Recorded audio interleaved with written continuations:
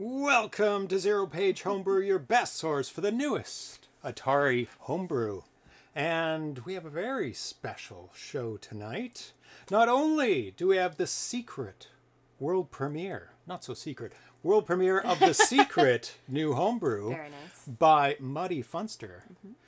Not only that, we have Muddyfunster in studio. Well, not in studio, via video. So we're very excited about that. And so it's the Atari 7800 game, brand new homebrew, very exciting. And we'll also be doing an After Dark after this, competing in the 2600 High Score Showdown Season 5 with Crazy Balloon. So we'll see how we do. Usually not top 10. Because there's some really good players out there. But we put in our best score. I want to thank all the Twitch subscribers who help support the show. Al, the Fur, Arena Foot, Armscar Coder, Atari 800 XL Rules, Atari H, Buck Owens, Caffeine Man 2D, Charles Whelan, Chive 5, Dianoid, Dan, FEC, Drexel, Dr. Mookhouse, Great Offender, Gretums, Ground Trooper, Roger, Rapper, Don, DWC, Juan Urado, Carl, G. Kev Kelly, Mark Space Inc., Metal Atari, Mick Muse, Mike Soul, Mike Latow, Miss Command, Mr. Zarnu, Mr. Fix, Muddyfunster.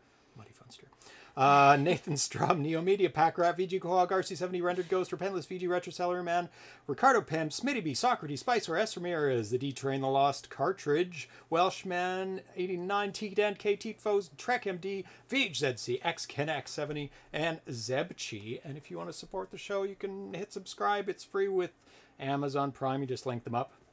Or you can just follow us so you know when we're on live. Yeah, we're just going to skip any mail or news or polls because it's an exciting show and we don't want to make them wait any longer. So please, let me just get this queued up actually. There we go. So please welcome to ZeroPage Homebrew, the developer behind such incredible games as Tire Tracks and Daredevil and EXO and Danger Zone, and he's also the 8-time nominee in the Atari Homebrew Awards. The incredibly talented Lewis Hill, a.k.a. Muddyfunster. Please welcome to the show. Welcome to the show. Oh, can't hear you. 1 second, 1 second. Oh. Uh-oh. Nope, the volume is there. It's not the upper one? Try now. Check, check, check. Nope. No. Uh-oh. Why? Why? You know, everything goes so well in rehearsal. Oh, it might be the actual laptop. No, that's volume is up. Not muted. Well, at least everyone could see him. Do you know sign language? I'm going to unplug you and then plug you back in. Let's see if that changes anything. Oh, I think I might know. I'm just going to take you off the screen for a second. Because maybe the default... Carl G says, now for the Blame the Cat segment of the show. It's these two. These two right here. Audio has been changed to not what I want. Right? It might not be going out over the output. No, Girl G, okay. blame the cats. Well, Blame it the says cats. it's good now. So let's try that again. Yes. Damn, technology is correct. We like to say the cats fluff it up. Yeah, the cats are always fluffing up the Wi-Fi and the sound. So let's give it another go. Oh, I sit there. Okay. Can we hear you now? Hello. Yes, we can. Well, that's much better. I'm sure most people do want to hear you as well as see you. So welcome to the show, Lewis. How are you doing today? I'm good, thank you, James. Thanks for having me on. No problem. And where in the world are you? Because you're in a very different time zone than us, I'm guessing. Yeah, it's just after 1 a.m. here, Saturday morning. So I'm in the UK. I'm probably about 20 miles from Birmingham, so right in the middle. Okay, so you stayed up quite late, but you know, it's the weekend. You can, you know, cut a little slack here and there, so that's good. Absolutely. So, glad you can join us. We've played many of your games over the years, so I'm really excited to debut this one on the show, and especially making it a secret one. That's always fun for the audience to guess what it possibly could be. And I actually wrote down all the guesses that people have I don't made. think there was one that was right. That is correct.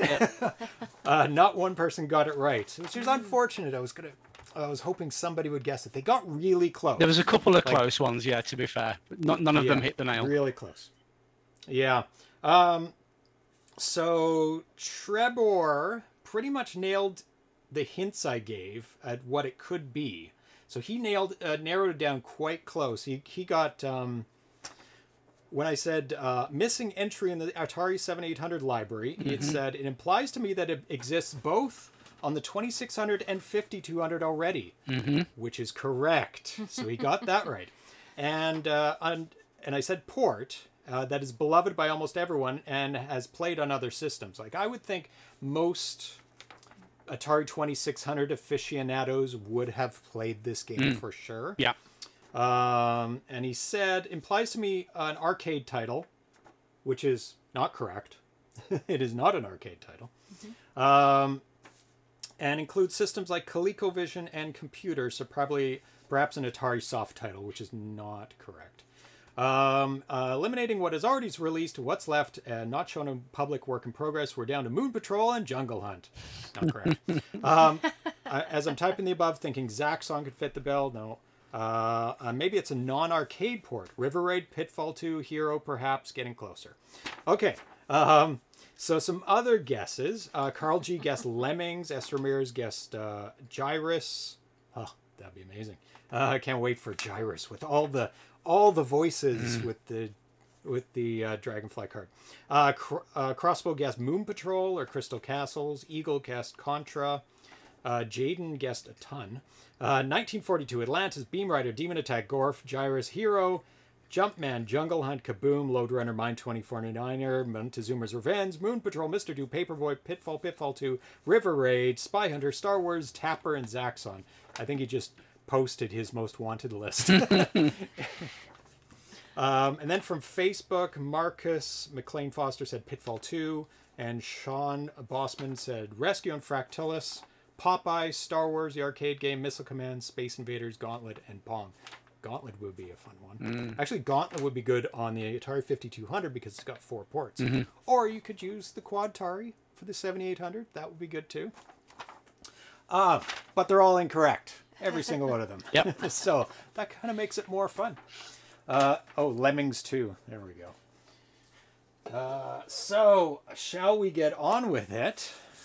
Yes, And reveal the game, and then we'll start asking you questions about it. And as S. Ramirez says, show it, show it, show it. Show it, show it, show it. Yes. Dan says, I hear a bit of a UK accent. Just a slight bit. Okay. So let's get this going. I did warm up my 7800 as suggested by Lewis. Okay. Let's switch it over. Let me just check something first. Yep. Oh.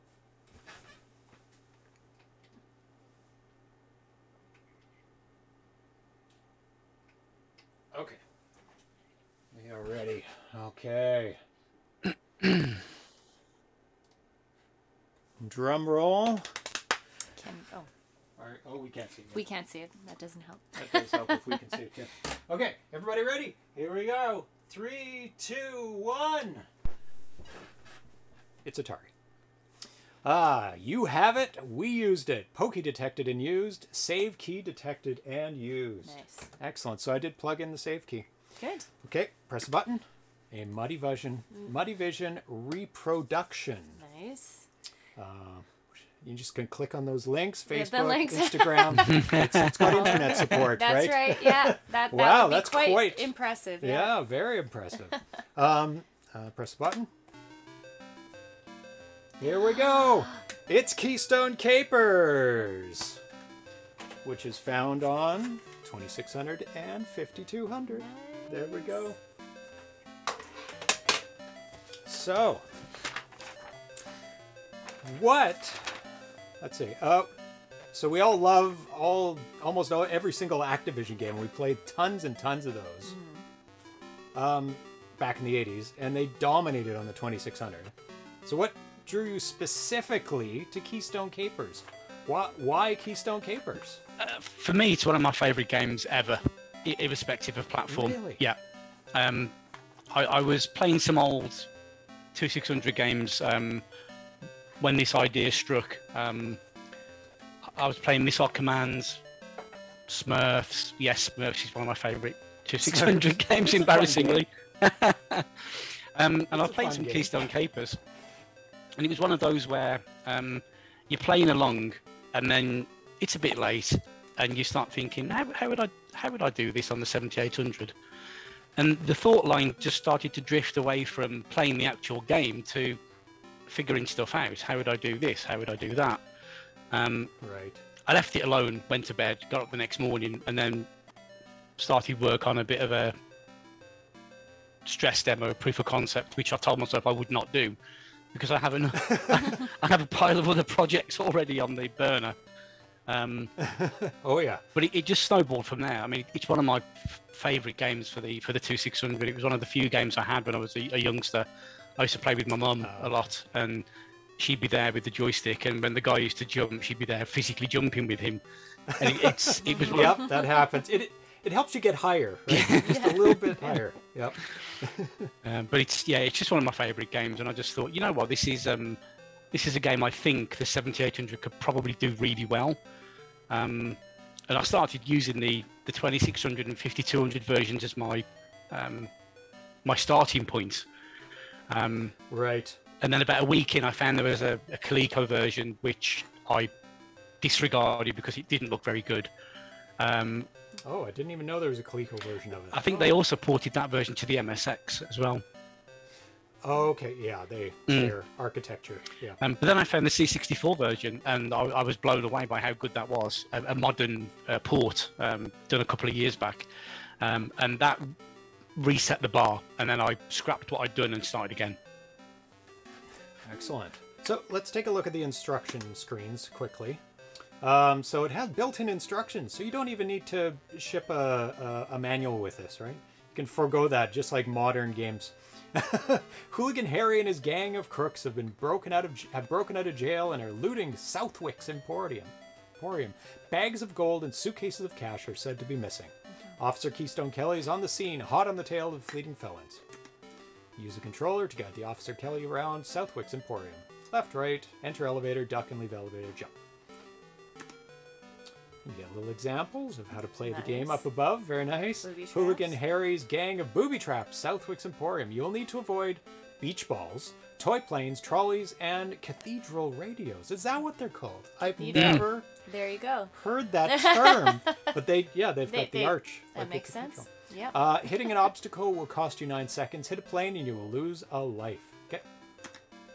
Points are scored for catching Hooligan Harry and his gang. For each gang member captured, you will receive 1,000 points. You have extra merit bonus for time remaining, etc., etc. Okay. Next. You can also score points for picking up money bags and cases dropped by Harry and his accomplices. For each bag or case, you will receive various points. Okay. Credits and acknowledgements. Keystone Kapers 7800 edition is based on the Atari 5200 game by Gary Kitchen, with graphics inspired by the C64 version by Antonio Savona and STE86. 7800 conversion, code graphics, sound effects, Lewis Hill, Pokey Ragtime Specials, Nice. Bobby Clark. And music support is Matt Smith. Additional artwork, Bethany Hill. A Muddy Vision reproduction. Excellent. So, on the title screen, on this version anyway, you can select the level. We'll start with level 1. But you can also select a different music modes. So where did the choices come? I know Synthpopalooza did the music. So where did the choices come for these two different music modes? Both of the tunes that Bobby put together were absolutely fantastic. And having thought about it and taken the consultation of my wife and my eldest daughter, because they happen to be around, we talked about, I didn't want to limit the gameplay to one tune and the title to another. And I got the impression that some people might like one and not the other while they're playing. And it was just an easy option to pop in there, just to be able to switch them around a little bit, so you can alternate. You can't have both on the one on the title and the same tune in game. You have to alternate. It's either or. Right, and they are Maple Rag and the Entertainer, so no copyright problems. Nope, there. none at all. They're very, very old songs. Yes. Okay, so let's jump into it. All right. So we'll start with this song. So everybody knows Keystone Kapers, and we actually recently played it. I had to keep my mouth shut on the show because we played it on Halloween. An excellent hack of it, which was based on Halloween, and you're trying to capture Michael Myers, who's running away from you. It was a very fun hack. Oh, you actually landed on the stair. Awesome. Okay. So when you told me that you're porting the game to the 7800, you said that you started with the 2600 and Atari 8-bit version, and then you found the C64 version, and then pretty much you said you restarted doing the game again. So what parts did you bring over from each of the games in terms of playability and music and graphics? I know the music is totally different from the 800 and the C64, because they both have two different versions of music. They do, yeah. I think the 2600 version pretty much has a common layout. I think all three of the key versions have a common layout. The main sound effects in this version are very much 2600 tier edition type sound effects. Most of the gameplay traits follow all the versions. Where the 5200 and the A8 and the 64 kind of diverge a little bit is when you get onto the higher levels, where the obstacles they increase in frequency, increase in speed, as you would expect. But on the A8 and 64, they also reverse, so you get objects coming the same direction as you're traveling, which completely flips the gameplay dynamic. You're not having things oncoming anymore. Yeah, just like where Tanya ran into the ball that was going the opposite way. You can't go too fast sometimes. You have to slow down. So it adds quite a bit to it. There is no rhyme or reason to... I mean, neither version was the same in how they implemented that piece of logic. So it was a case of, well, I have to see what both versions are doing and then find my own middle ground that works well for this version. Yeah, and that's the case with a lot of ports, especially arcade ports. You don't necessarily do a one-to-one translation, because there's usually limitations of a system, or there's things you have to work around, and there's also, you want to give it your own flair as well, and things you like about the game, or maybe you didn't like about one certain version of the game as well. Yeah, and that's why I've been very specific. I've called it an adaptation, because it takes the essence of the 2600, it takes chunks of the 5200, but also some of the C64 as well. All the best bits, right? Hope so. Yeah. So in terms of the graphics, was there a one-to-one translation from any of the different systems in terms of pixel for pixel, or did you have to change some aspect ratios? Or it's very close to the C64 version. The C64 version, as with most of the C64 sprites, they're in like a double wide mode, so they're very close to 7800 in terms of aspect anyway. But you effectively have to trim it 2 for 1. So the 64 version is 320 horizontal resolution, the 7800 is 160. So most things have to be effectively halved in horizontal resolution. There are some things I had to make some design changes, things like the ball, the colours of the ball. Palette limitations drive some of that. Right, yeah, that makes sense. Cafe Man says, just got here, is this new? What console is this on? It's on the 7800, and it's brand new. Minutes old, in terms of reveal. Anyway, I know the speed of the elevator. Oh, here's the Little skid in between. Good work, Officer more Kelly. points. That's 5 more crooks back in the clink. You earned a promotion. Your merit Look at timer that. now awards 150 points per remaining unit. That is an amazing vehicle. Mm-hmm. I haven't played any of the other versions except 2600. Does this come from a different version, or is this your creation? This is a 7800 exclusive, shall we say. It's beautiful. I love the bouncing car against the background there.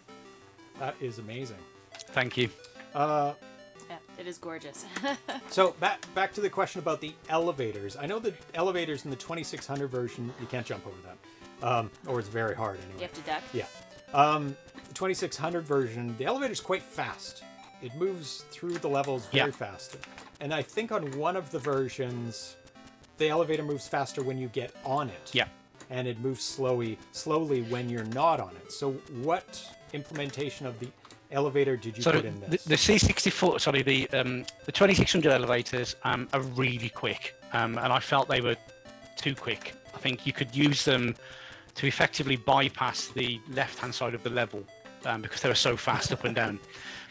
And that's not what I wanted. I wanted the game to be a fun challenge and the player to experience the idea of the game.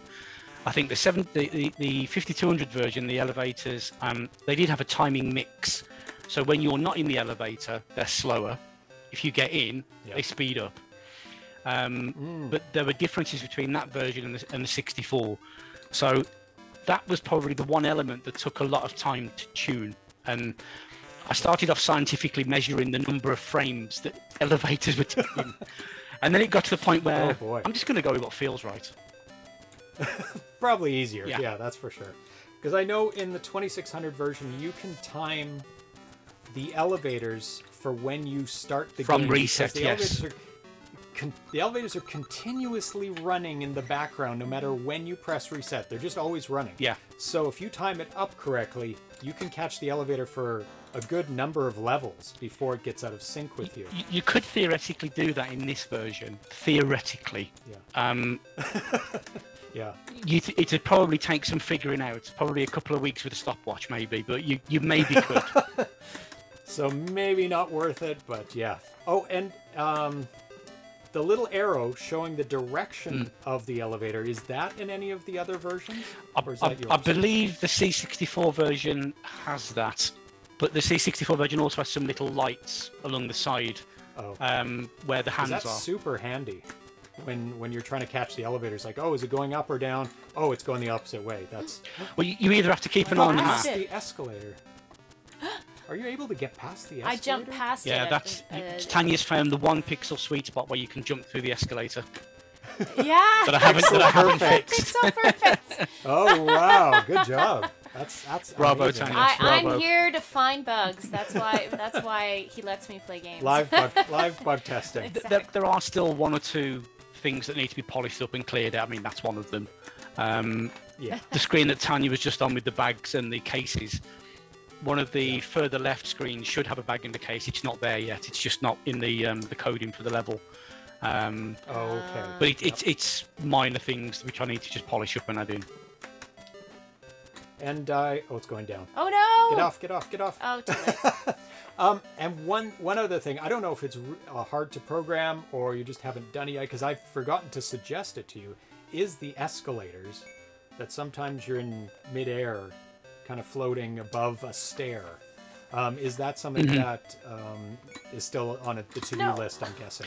It is, yeah. I mean, that'll be, once the game is pretty much complete, then I'll go into like final polishing to get little pieces of stuff that's just not quite right. I tend to be quite a stickler for detail, and things like that just bug me. So yeah, that would absolutely happen. Yep.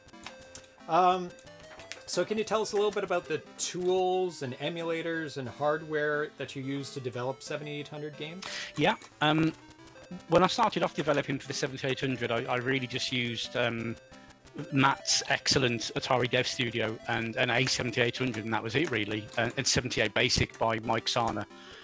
That's the foundation, the staple of everything that I've done over the last year or two. In terms of tools, programming is all done on PC. before I had an actual console, I used to do it purely in emulator for testing, which has its limitations. Not all the emulators have all features. Some emulators are good at doing pokey reproduction, some are not. So it was a case of, you know, work with that. I did get a pre-production concerto cart as well from Fred, which was great. I've also got a Dragonfly now, which I find a lot easier to use, purely because with the Dragonfly you can run a USB cable from the Dragonfly to your PC, and I can just shoot a build straight to the console. It takes 20 seconds.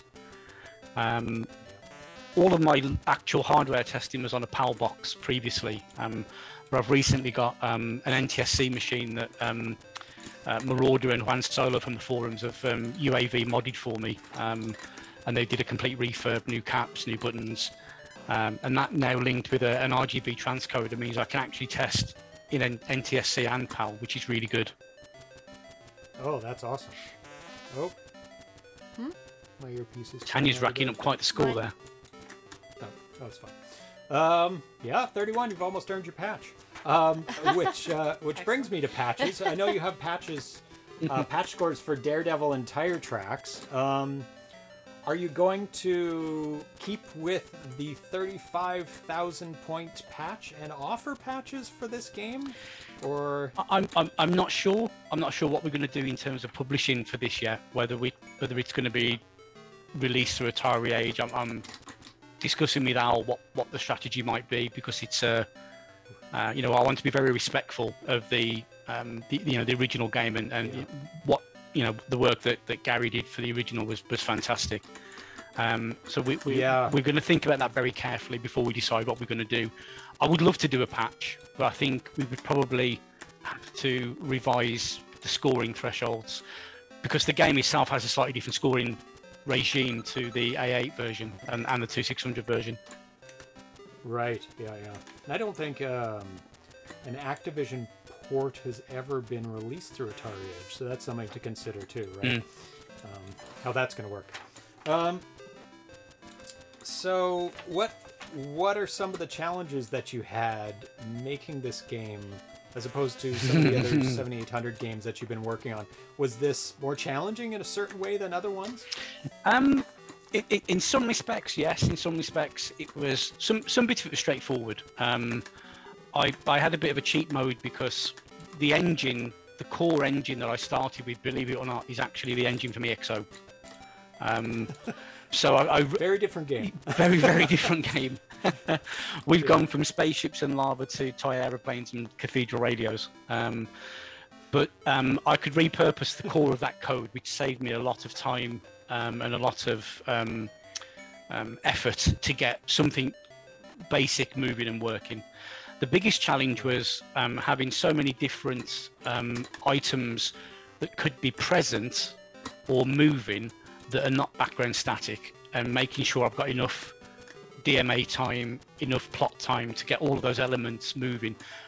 I mean, theoretically, you could end up in a situation where you've got a robber, the cop, and 12 radios on screen. 12? Oh, wow. 3 on each floor. All 4 levels. Yeah, 3 times 4. If you look at the cash bag screen, that one there, you could have 3 on the top. If you go back to the right, Tanya. Yep. Anytime you pick up a cash bag and you revisit the screen, it's replaced with radios.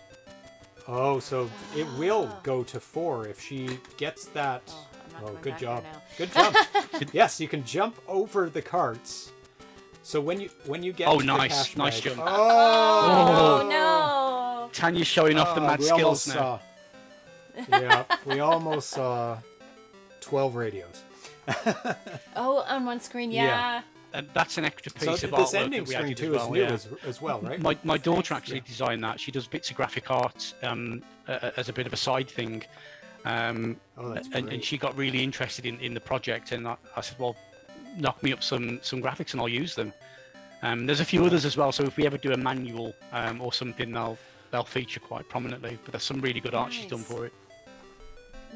Oh, that's great. And let's see. Oh, Nostalgic said he noticed when the crook is on a level with the obstacles. The obstacles are still appearing. On the 2600 version, they couldn't share space because they would have to introduce flicker. Were they able to share space in other versions? Like, or is this a new thing? No, I think the A8 and the 64 versions they can reside on the same floor of the same screen, the same zone. But I think the 2600 version, that was a hardware architecture limitation, and I don't think that was possible. Yeah, because Activision was very flicker averse, let's say. So absolutely, they would eliminate if you and the robber were on this. Actually, I think just the robber on the same level as anything would just clear it out automatically. Yeah. Let's see if any other questions. I don't recall in other versions, but are you able to use the escalators to get back down? Nope. Or do you have to use the elevators only? The escalators are actually called out in the manual. They make a big funny feature of it as a design flaw in the escalators that they only go one way. That's right. They're sending you to the top floor where all the things they want to sell are. Yeah. Right. You can get out. It's like IKEA. It's very difficult. It's retail Once strategy. You're on that path. Yeah, yes. You have no idea how to get out. That's you have right. to keep following it. You and go follow through the path until every the end. level. Yeah, 20 minutes later. Yeah.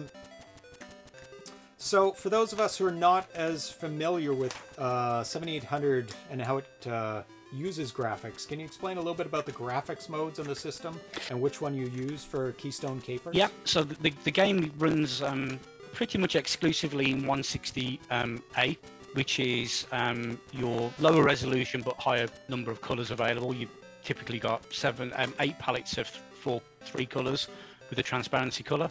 That allows you to get the really wide variety of rich colors.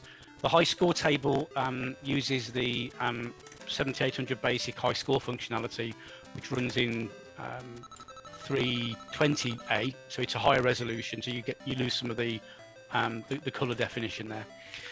The sprites are all pretty much in 160A, so they're all 3 color plus transparency, and there's a lot of palette sharing between the tiles and the sprites to try and maximize the number of elements we could show.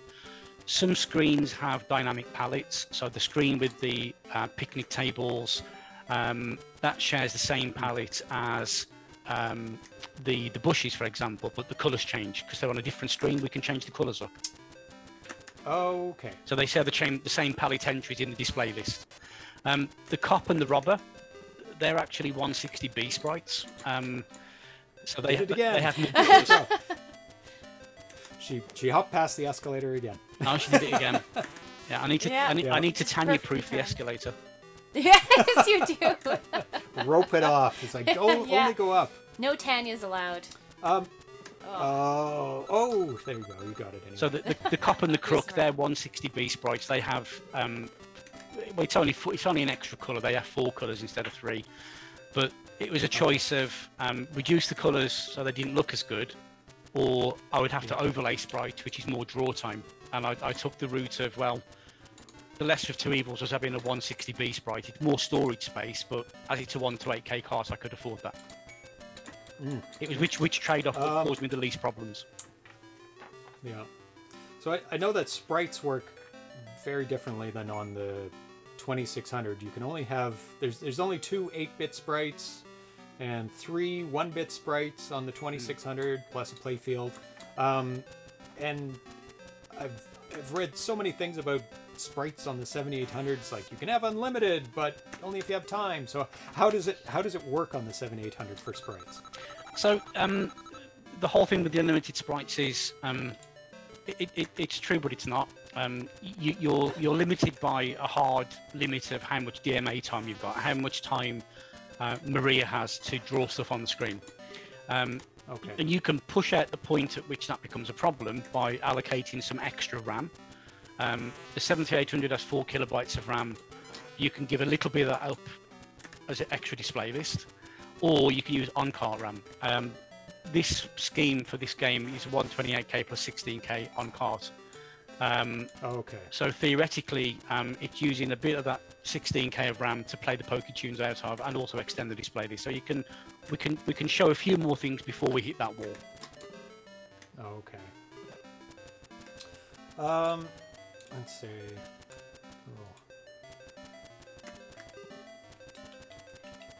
There are also one or two little logic elements that need to be added as well. At the moment, the crook, if you get on the same floor as him, he'll go in the opposite direction. He'll run away from you.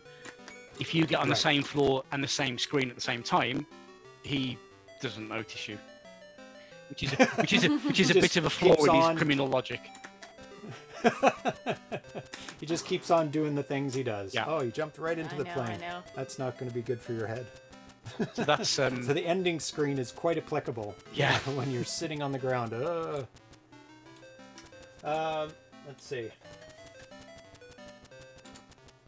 If there's any if anybody has questions for Lewis about anything. The wheels in the cart look great. Yeah, they're really good at spinning.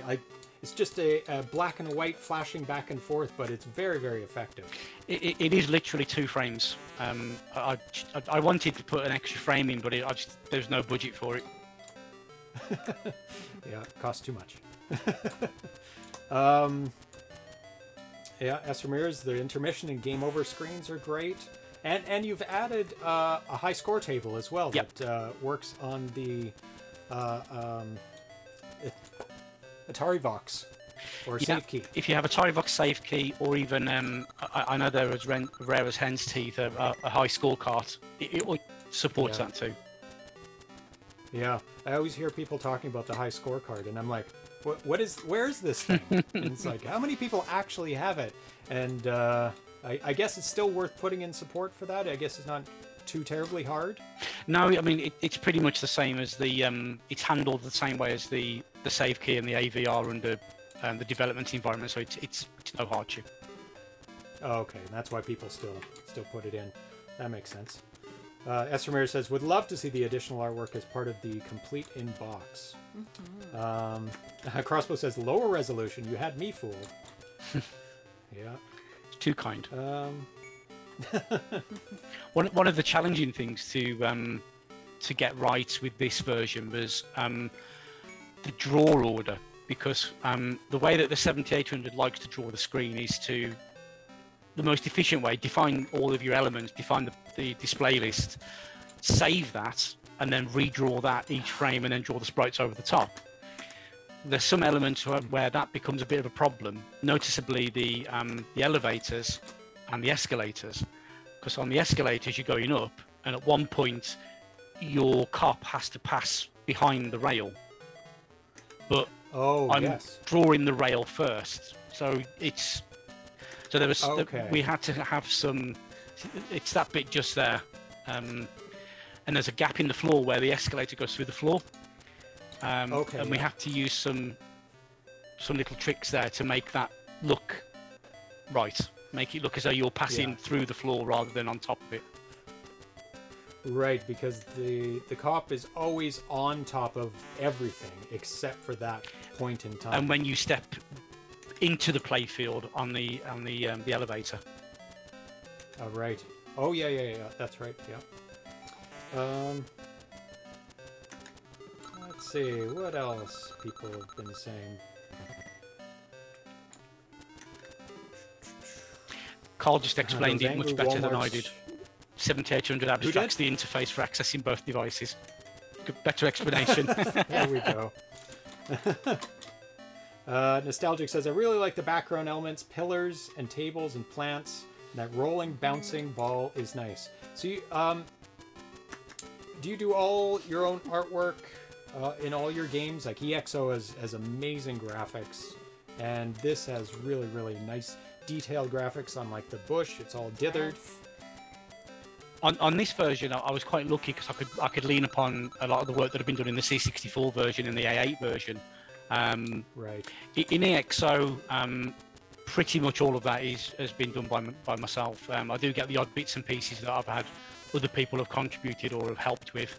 But the vast majority I've done myself. Oh, that's excellent.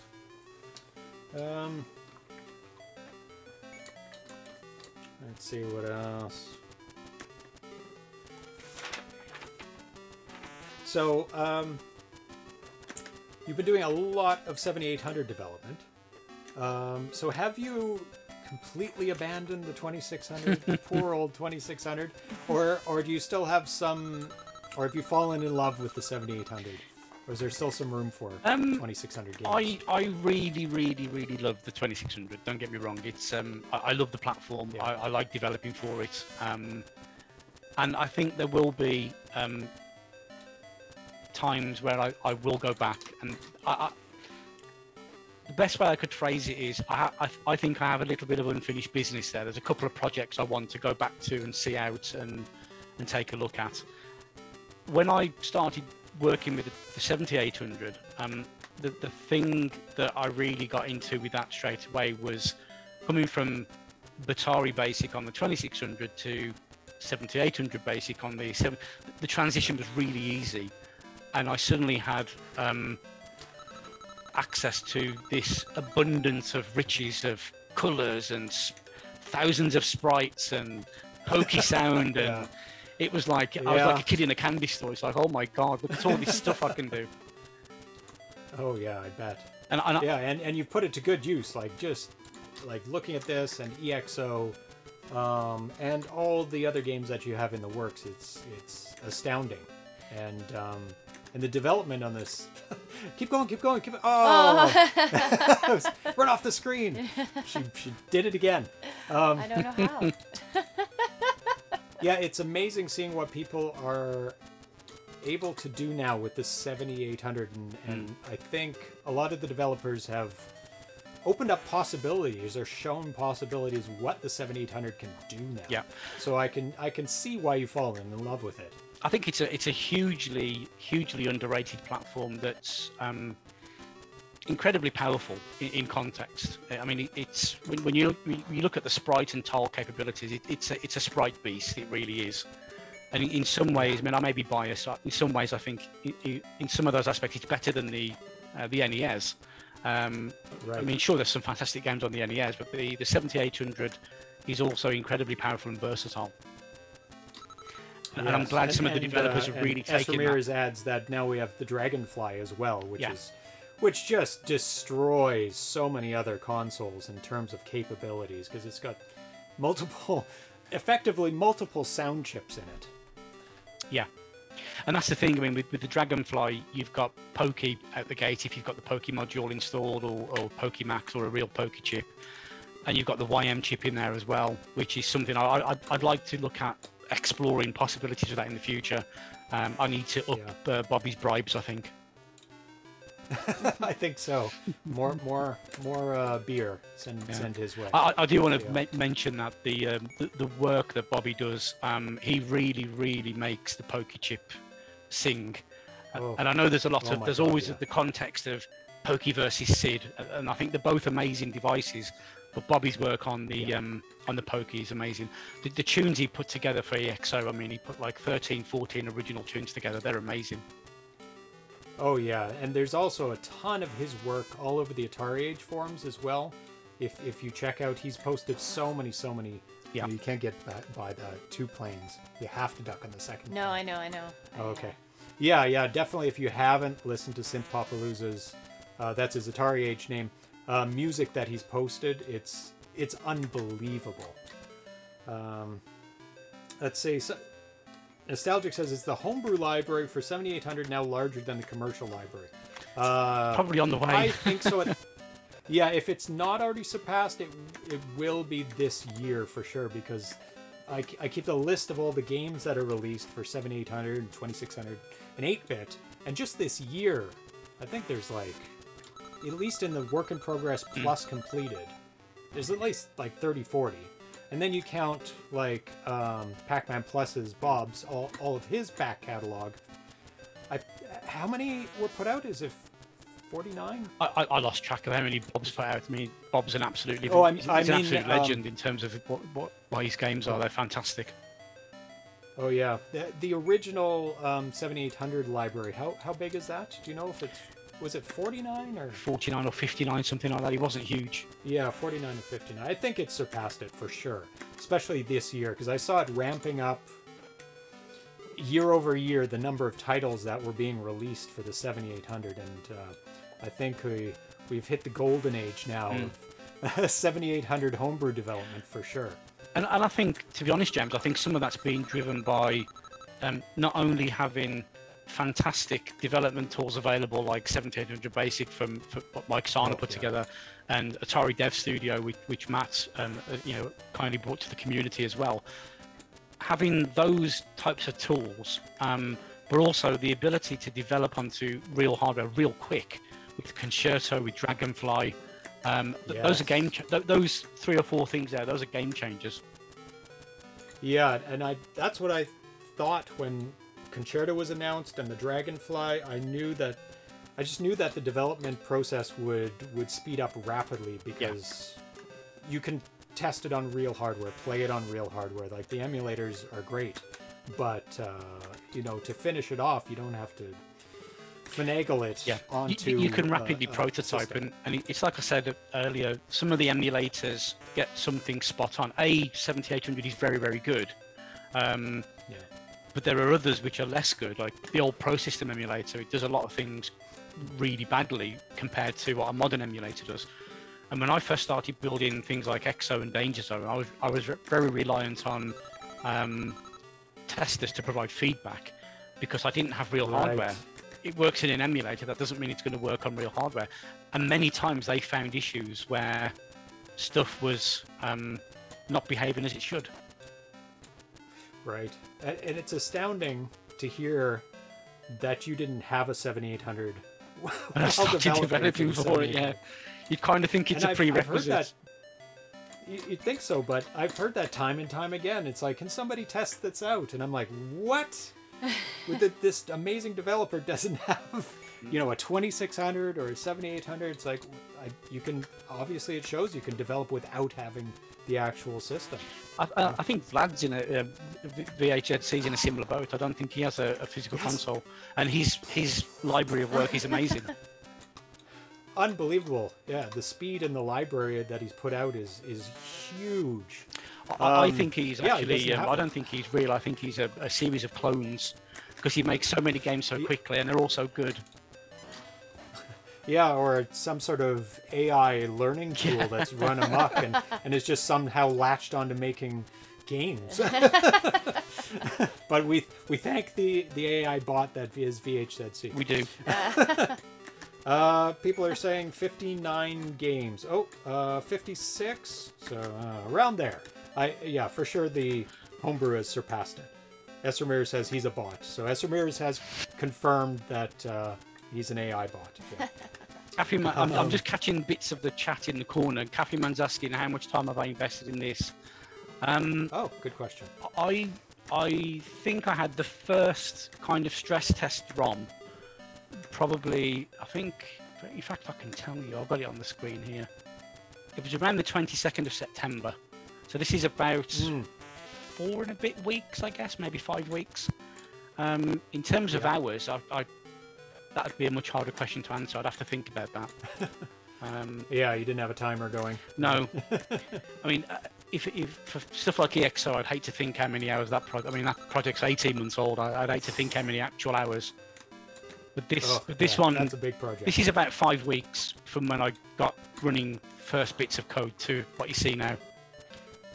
Yeah, and probably a lot faster because each screen is very similar, and you're introducing just more and more obstacles to the screen. Tanya's doing very well. No, almost not 50,000. These double balls are killing me now. Oh, you're distracting me too. Sorry. Yep, blame me. That works. Oh, you did it. Oh, you should have run off the screen. No, you don't want to die. You're going to lose a man. Doing very, very well. Atari 2600 dude says, I'm assuming this is PAL. Nope, No, this is the NTSC. There isn't any PAL code at the moment for this. It's purely NTSC. And that's part of the reason for that is the speed at which this has come along. I mean, I don't normally develop games this quickly. I've gone into full VHZC mode on this one. That's right. Full speed. But I think we will do a PAL version eventually, but with the PAL version, it's not just a case of changing the colours to make them compatible with the PAL palette. The timings are different.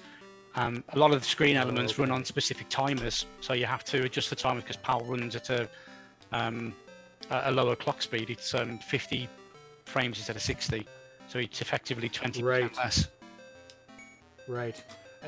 But you being in the UK, that's very strange that you're developing for NTSC first. But I guess that's a bigger audience. Is NTSC? I think it is. I think the 7800, and people can probably correct if this idea is wrong, but I think probably more was sold in the US. It's very popular in Europe and other parts of the world, but the community. Slow down. A lot of the. Oh, we got a bit of slowdown there. Yeah, so that's only 9 We out were of 12. I think it's because you got the robber on as well. I think yeah, the robber was on a lower screen. Yeah. That makes sense. But I think most of the community that are testing and running the ROMs that I'm aware of, I think the NTSC contingent probably edges it in terms of size. Yeah, I think so. And a lot of developers I see do NTSC first and then PAL after. Or is there something built into the 7800 BASIC that helps you along with the conversion to PAL, or is it a lot of manual changes? Sorry, James, I lost you there. Yeah, low system resources may affect your audio quality. Uh-oh. Too much stuff open. Can you hear me now? Yep, you're back. All good. Okay, good. What did I ask? Don't know. Oh, yes. Does 7800 BASIC have things built into it that help the conversion from NTSC to PAL, or is a lot of manual tweaks? I think there's a bit of both. I mean, 78 BASIC will pick up a PAL unit if it's running on a PAL unit. You can set it dynamically into your code to detect, are you on a PAL, are you on an NTSC? And then you can tell it to go off and set things accordingly, depending on that flag. So that's super helpful. We don't have to do hitting the hardware to test for things and to check for things. It's just a case of you can set a flag, test the flag, and away you go. Yeah. Nostalgic says, unfortunately, you don't get sprite multiplexing on the 7800 that you do on the 2600. No triple radios for free. That is true. Yeah, it's just a little flag to set for triplicates. You want 3 radios, you have to draw 3 radios. That's right, individually, and space them out properly. Crossbow says, you said the Pokey is using extra RAM on the cart. Maybe the slowdown has to do with the issue with the video RAM then. The video RAM that's being accessed on carts is pretty much the maximum that the system would be able to draw to. If we took the Pokey out and gave it all the RAM, we'd still hit the brick wall of Maria only has so many cycles available. Disabling the Pokey playing from RAM and testing for the slowdown, that's an interesting idea. That hadn't occurred. Certainly want to try, but I'm pretty certain what I saw there was the fact that we got 2 160B sprites and a whole bunch of radios, and they were all on the same screen at the same time. Yeah, I think that was the cause there. I think so, Crossbow. Yeah, I think it was a cycle issue. I think we just hit the wall. Fatoko asks, is this using Batari Basic? And well, it's 7800 Basic, correct? Yeah, that is called. Yeah, and is there anybody who programs in assembly for 7800 that you know of? Well, I think I think Bob does for sure. Pac-Man Plus. Right. I think I might be wrong, but I think all of his stuff is all assembly. Okay, but obviously 7800 Basic is very, very powerful. Oh, hugely.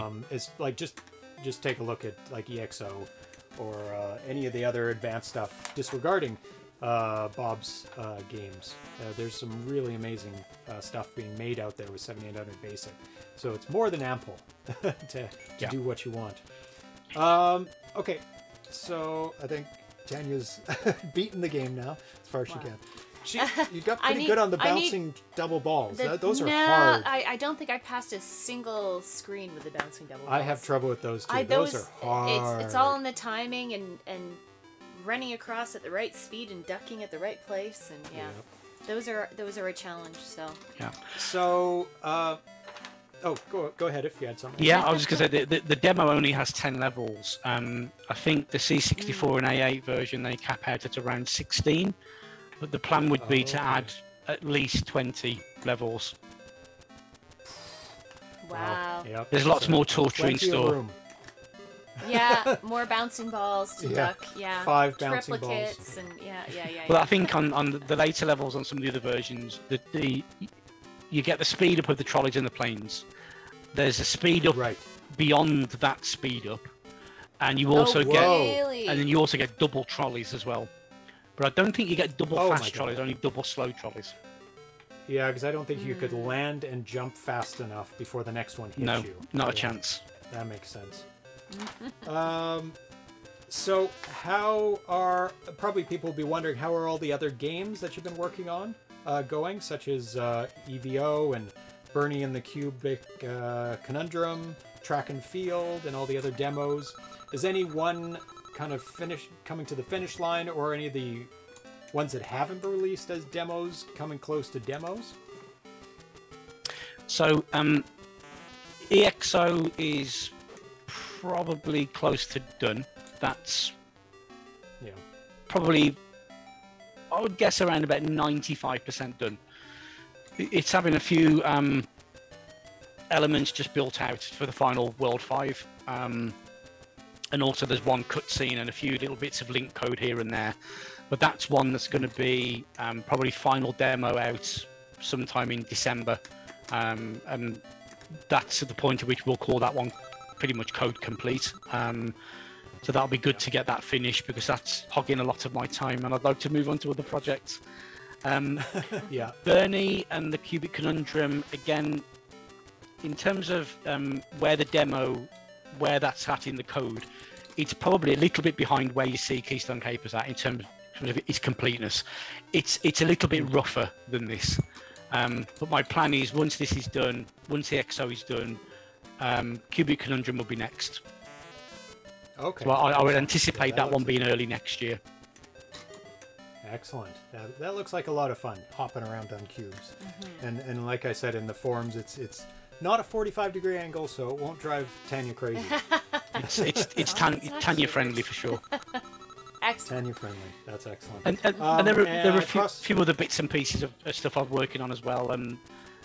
Track and Field, I think I've restarted that one 3 times. It's one that I will go back to it at some point.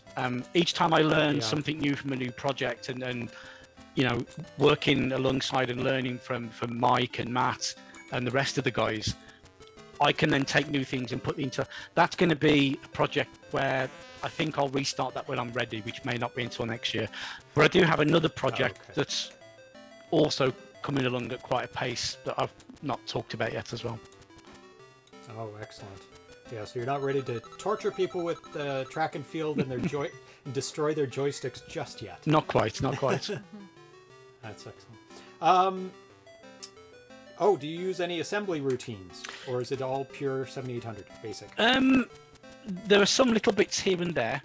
In this particular game, not much. I think the pokey stuff calls some assembly, but that's stuff that Matt and Mike and others put together, and I just use those libraries to execute the music that Bobby puts together. Bernie, for example, and Cubic Conundrum, that game uses a few more under the hood techniques to throw colours around on the screen and things like that, because it would struggle without having those under the hood bits of assembly running here and there. But this one, not so much. This one is more or less pure 7800 basic, which is then compiled into assembly. Oh, okay. Yeah. Yeah, the 7800 does not run 7900 basic natively. No. So how, Crossbow asks, how far along do you consider this towards being completed? Like you said, there's going to be more levels to add? Yeah, I think adding the levels in is not that difficult in terms of workflow, because of how the underlying structure of the game works and the way it's like the EXO engine 2.0, and the level structures are basically written as a code. You then pull that in and it's executable. So that's not the big problem there. I think what will take a bit more time is these little niggles, polishing out Tanya not being able to jump through the escalators anymore.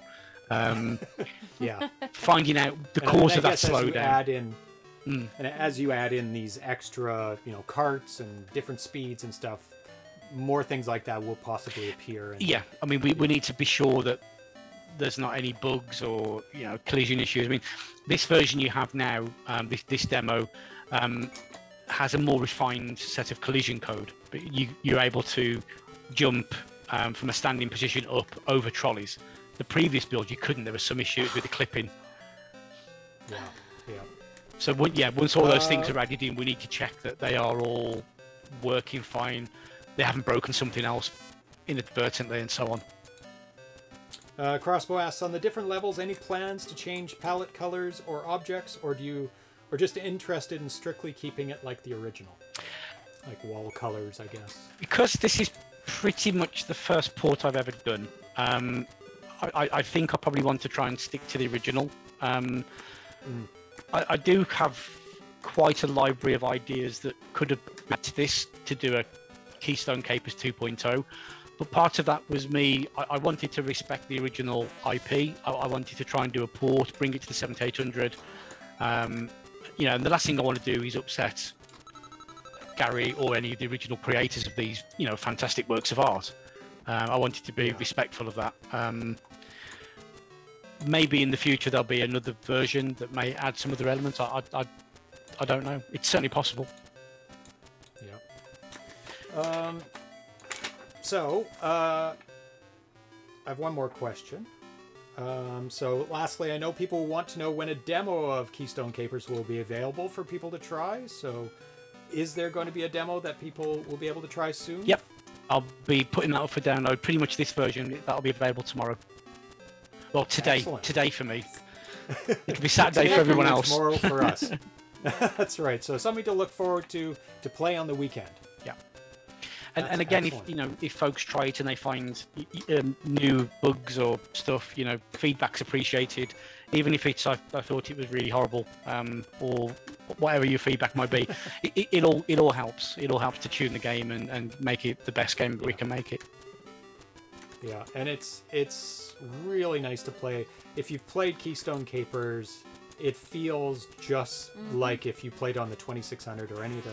I haven't played the other platforms, but it's just like the 2600. I was able to pick it up and play it exactly the same and do very well in it, except for the double bouncing balls, which are very challenging. So I need to practice that. Yeah. And this one, you're able to skip ahead. Is the demo you're going to be able to skip ahead to level 10? Yeah, or are you going to restrict that? I think we'll keep that in. I mean, I use that really as a testing function. When you put new stuff into a level, I don't want to have to play through 5 levels to test level 6. So I've got no. I think leaving that in would be pretty fair. I mean, it allows people to practice as well, because some of the higher levels, I mean, level 10, if you haven't played it before, level 10 can be very challenging. And when you get to the full version later, double balls. Yeah. Yeah. Exactly. So, anything else you want to add before we let you go? No. I would just like to say, thank you very much for the invitation to come on the show. It's a real privilege, and I'm glad you and Tanya have had fun. Well, you haven't had fun yet, Jem. You haven't played. Tanya's been hogging the... He hasn't even been able to play. Tanya's been hogging the controller. But I've done lots of testing on this game for a couple weeks, so I'm good for now. Yeah. But no, well, thank you. It's a privilege to have you on, actually. So it's mutual. Yeah. So thank you so much for coming on, Lewis. And it was great talking with you. And looking forward to seeing all of the upcoming amazing games that you have in store for the 7800 and possibly 2600. Thank you. Thank you. So we'll talk with you soon. Bye-bye. Bye, Lewis.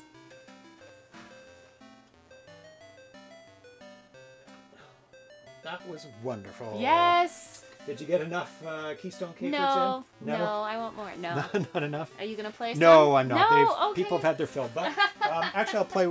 No. Are you going to play? Oh, you want to play. We're going to change the music. So it flips it up. Yes. And I'll go to level 10. Can we take these out now? Or? Oh, yes. Oh, my ear. That was a lot of fun. That was. So let's go to level 10.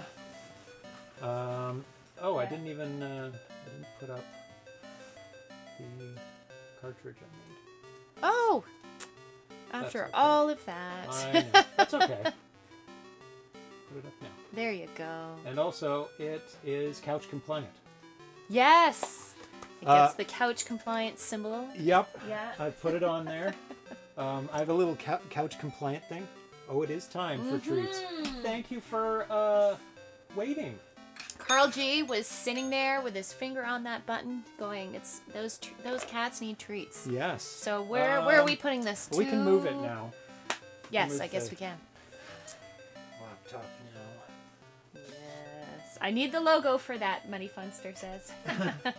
Oh, it's in the forums. There's a whole thread about couch compliant logo, and I changed it to white. It's originally black. No sound. Oh, I had to mute it. Sorry. Let's see if I can trigger it again. Cats are gonna go nuts though. Oh, that's fine. I haven't fed them yet. How do I do it? I saw you hit that bell. Phaser Cat Game says this music is going to be playing in my head for the next month. Did I play that? Did I change the music? Yes. Okay, good. But it's playing the music that played while I was playing now, because you flipped it. Oh. There's one for you. Right. Oh, sorry, the treat time. We heard it here, but it didn't go out. I forget how to trigger it. Oh, here it is. Let's see. Action groups? ZeroPage Homebrew says, help, help, help. Something's wrong with the ZPH stream. You're such a good kitty with that bell. Yes, you are. No, that's not it. He knows how to get fed. Yes, he does. I don't know how to do it. Food, please.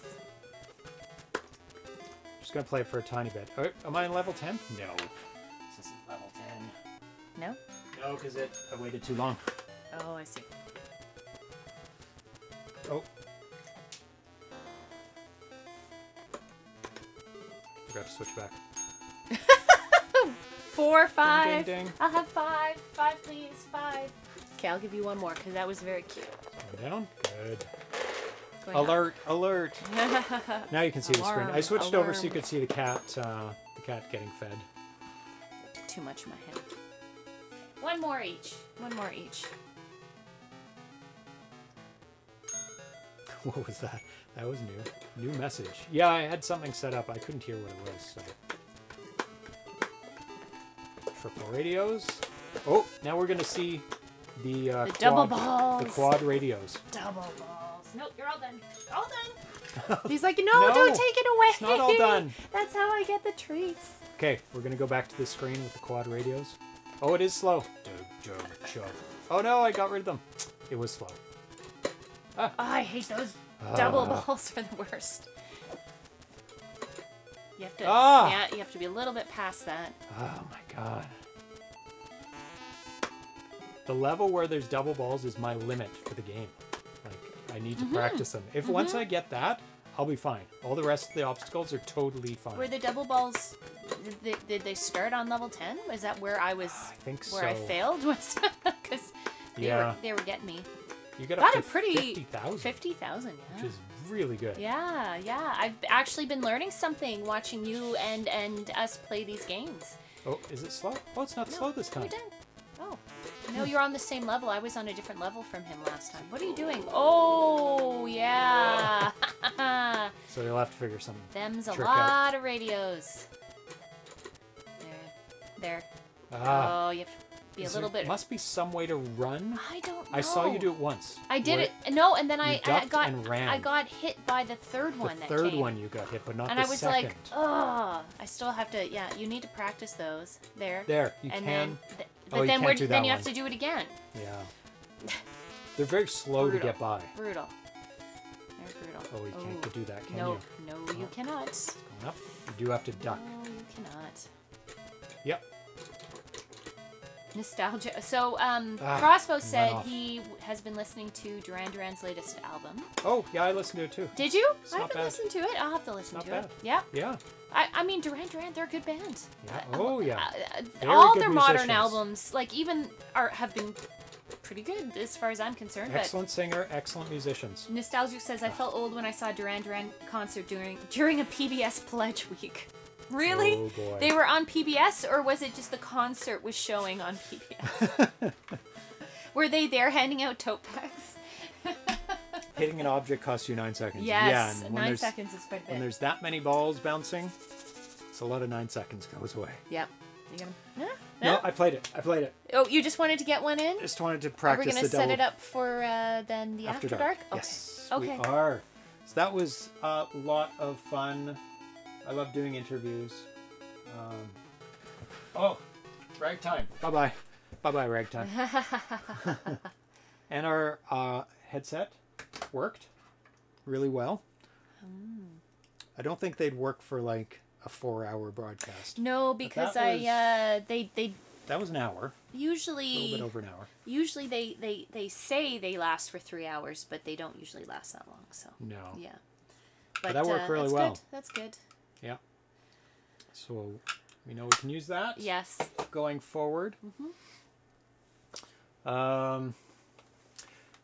Yeah, I usually don't answer questions about rights and copyright and stuff because there's a lot of gray area with ports. So it's always a little challenging to even answer those correctly. Like, Yeah. unless you have absolutely all the rights secured, then it's like, it's gray area. So maybe I can just say that from now on. Yeah, when people ask that, because people do ask that from time to time when we have interviews about ports. Yeah. So we are going to do some After Dark with Crazy Balloon right here. That's going to be a lot of fun. It's a fun game. A port of an arcade game. So let me show what's coming up on the show. We just did the interview. We're going to do the Crazy Balloon. And yeah, Gary wouldn't have the rights. It'd be Activision. Yes. It'd be the modern Activision that has the rights. I mean, rights can be sold, They so can it be. depends who has They could have sold all the 2600 rights to somebody else, a holding company. And who knows? Yeah. We need a shrug sticker to place on the port, yeah.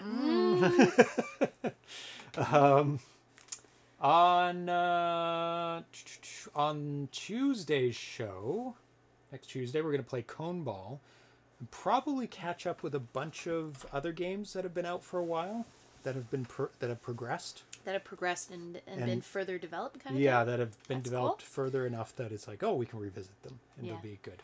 Dan ABC is now getting a Concerto or Dragonfly cart after that. Oh, yes. They're super handy. Yes. They're really, really nice so that you can play all the new homebrews on the actual hardware. And they are super awesome. Then November 12th, I don't really know. We might play Final Assault, maybe some 8-bit games. We'll see what comes up. I can always bump them. And then on November 16th, we're going to have another interview and some other exclusive world premieres of some Atari 8-bit games. Yes, that's going to be fun. I'm talking with 3 people this time. Yeah. Eric and Robert Anschwitz and John Weisgerber. And then we're doing a little break for a couple weeks in late November so I can catch up with real life. Yeah. And then at the end of the year, Holiday Homebrew Special. There's going to be some other special shows before that. Holiday related or maybe, maybe not. Yeah. Of at least one exclusive debut. The Holiday Homebrew Specials. Yeah. It's going to be confined to that. Oh, I see. Okay. There are definitely not We're not enough. going to have a month of Christmas specials, are we? There's not enough games. There is so many Halloween games. Oh, yes, that's true. That's true.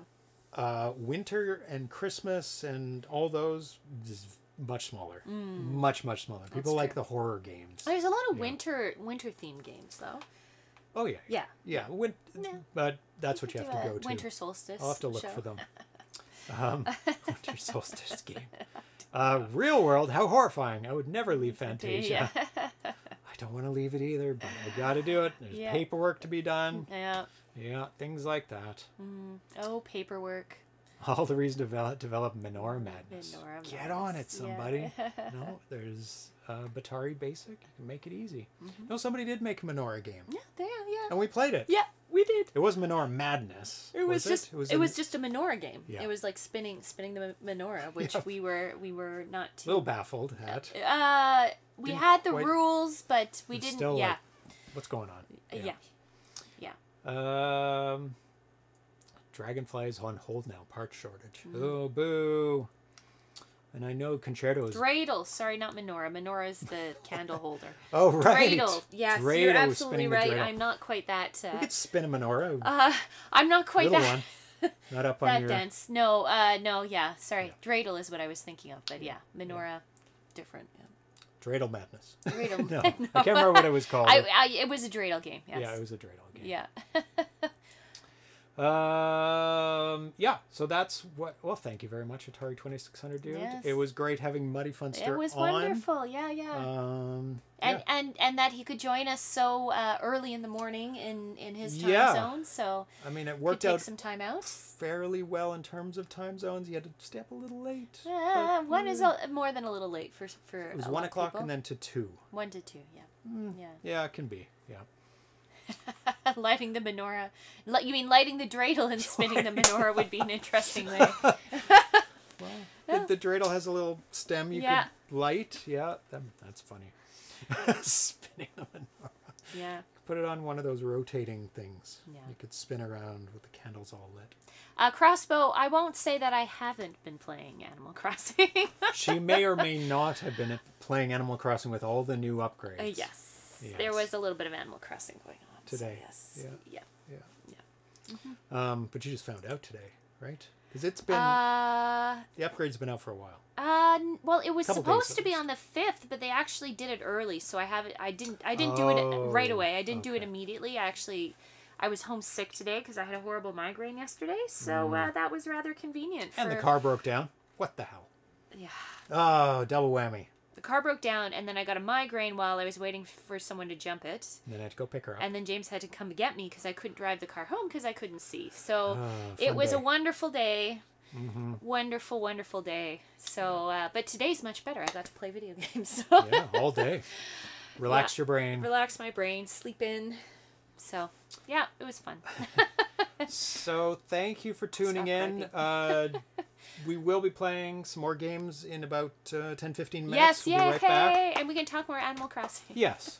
Free for all talk. Crossbow, get your wife in. That's right. It's all Animal Crossing talk. Uh, So thanks for tuning in to the special show and interview. Remember, that game is going to be out tomorrow. The demo for everyone to play. It's super fun. Thanks for tuning in. Crossbow, Nostalgic26. Thank you, Muddyfunster, of course. Lewis for coming on the show. D-Train, Atari 2600 Dude. S. Ramirez, Carl G. Dan, AVC Ground Trooper. Nostalgic. Thank you for all your questions as well. Vitoko. MK Smith. Rod Kassler. Atari 800 XL. Rules. I have to say the whole name. Miscommand. Oh, cats are crazy. yep. Charles Wieland. Elena Wispangle Elena Wispangle Shipper. There we go. Oh my goodness. Who else? I think I've got all these names. Yep, that's the end of the list for now. So stay tuned. Oh, Metal Learner just snuck in and you missed it. Well, you can always rewind, watch it. Aww. So we'll be right back.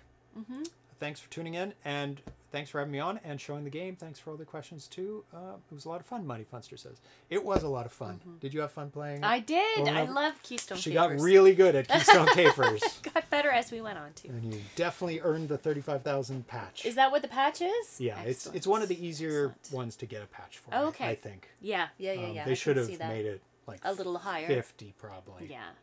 That's all right. But, yeah. Yeah. Yeah, so we'll be back in about 10-15 minutes. So stay tuned. Bye, everyone. Bye.